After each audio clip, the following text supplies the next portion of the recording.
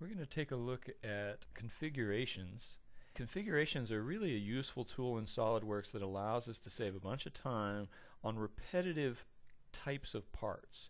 Say you've got a paper clip and you model a small paper clip, and now you need to model a big paper clip, but the basic configuration, the shape of it, basic sort of proportions of things is all the same.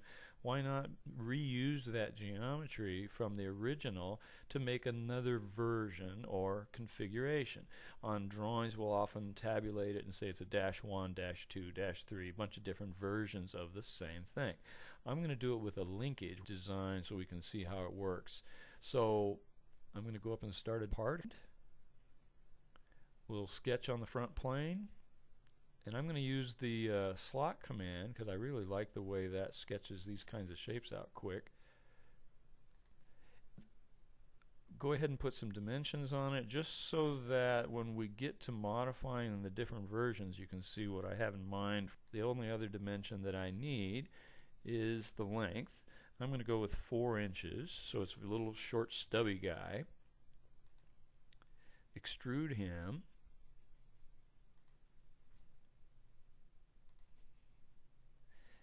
And let's make that 1/4 of an inch thick. Say OK. And now we have a blank.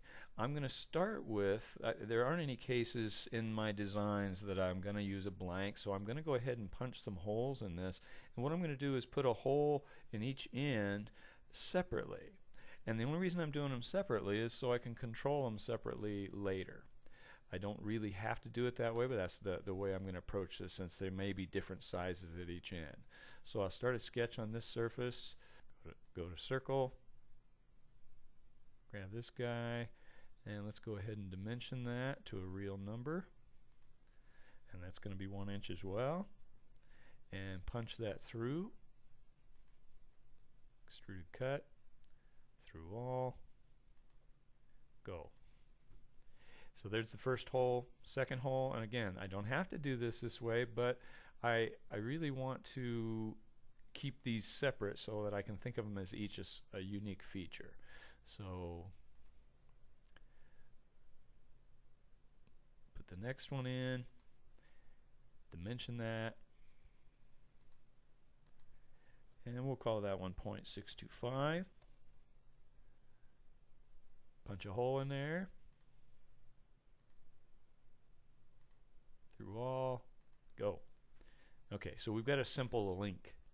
And we're starting out, really the scenario is often just very realistic, is that maybe somebody's looking over my shoulder while I'm modeling this link one day. We're just talking, I'm sitting there modeling a piece that I need and a linkage of some mechanical movement kind of thing, and they just see me doing it, and then a couple days later they get a project that is similar. It's a linkage with holes on the ends, and they're thinking, well, why don't I just use his model and just modify it? Or if they know about configurations, why don't I just make some more versions of this as configurations? So that's the approach that I'm going to take now, is that we already have one which has the dimensions of the first idea, the first size. Now I want to modify that. That is, I want to add to it and have another configuration. If you go up here to these tabs, you'll find Configuration Manager. If you haven't used that before, then about the only other time you would directly use it is if you're setting up assemblies, like for an exploded assembly or something like that. But I'll go ahead and go now to the default configuration, Part 1 they call it. It's the only one I've made so far. So I right click on it, go to Add Derived Configuration. It's going to derive another version, a configuration from this one as a starting point. So I'll hit Derived and then give it a name. Well, this first one I'm just going to make longer. So I'm going to just call the name longer. It could be -1, -2, could be ABC, it could be whatever we want. I just want something to let me know what the difference is. And say OK. And now if I expand the default box here, I see that I really am, the one that's highlighted that's active is the longer one. Well, I haven't made it longer yet, but it has basically made kind of a duplicate part.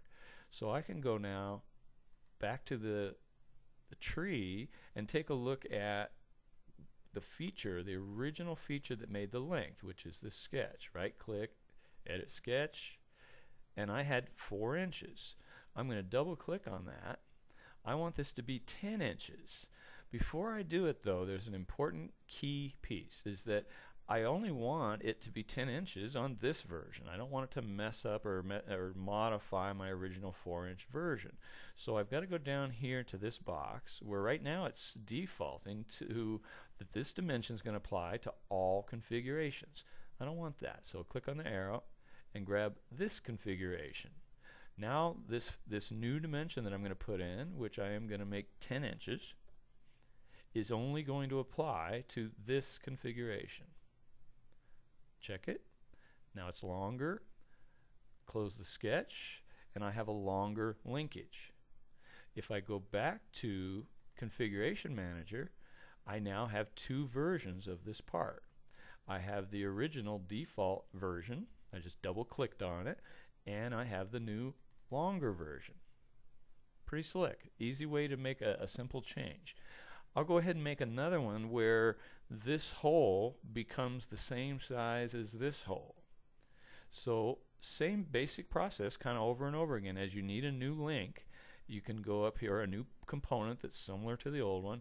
You can go, I usually go back to the default, make it active, right click on it, go to Add Derived Configuration, and give it another name. So I'm just going to say same hole diameter. Now notice that we're currently in the component, the version of the part that's called same hole diameter, but it hasn't been modified yet. So I go back out here to the tree, go to where those holes were made. Well, remember, I made them separately, so the only one I need to modify is this guy.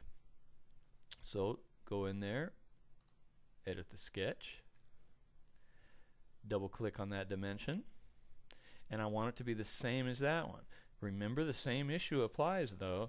I only want this new hole size to apply at this particularly designed length, this configuration.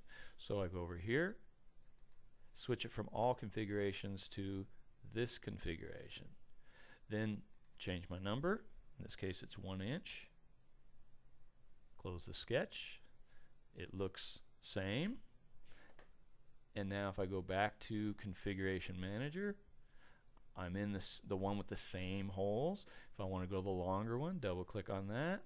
If I want to go to the default shorter one, double click on that. So you can see it's really a useful way to make kind of the same part over and over again with just slight differences to it. And the method I'm showing today is just called configurations.